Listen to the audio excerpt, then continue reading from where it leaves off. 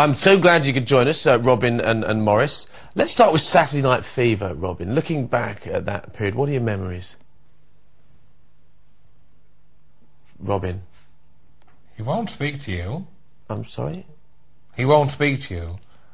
When Mother went out, she always left me in charge. He won't speak to you without my permission. And neither will number 3. What, do you mean Maurice? I think that's how you know him. Right, well, that's not really fair, is it? Because we have come to interview you all. Of course it's fair. I'm the older brother by 10 months, and Mother left me in charge. He's right, Jamie. Silence, number 3! We have a system. When I clap my hands twice, number 3 will speak. Thrice claps, and he will stop. Like so.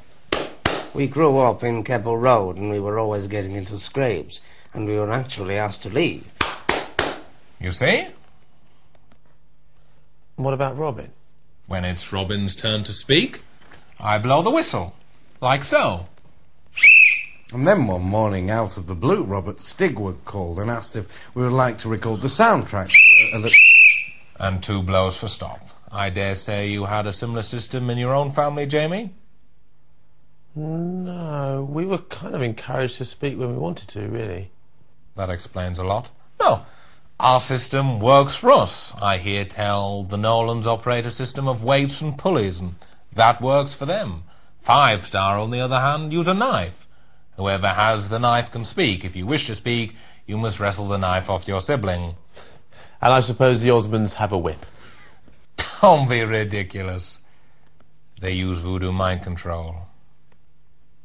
Now, after Saturday Night Fever, you starred in a truly abysmal, some might even say offensive and certainly unwatchable, ill-conceived film interpretation of Sgt. Pepper's Lonely Hearts Club Band. How did you find applying the distinctive Bee Gees sound to Beatles songs? And which Bee Gee is this a question to? Maurice. Number 3.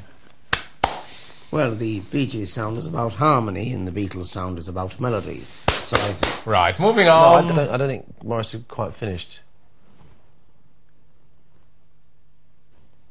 Oh, can you make him speak? And then one morning, out of the blue, Robert Stigwood called to ask us if we would like to record the music for Let's do it twice. little motor. Oh, yes, we've always Okay, said now they're both talking because it's... family forever. Everybody shut up!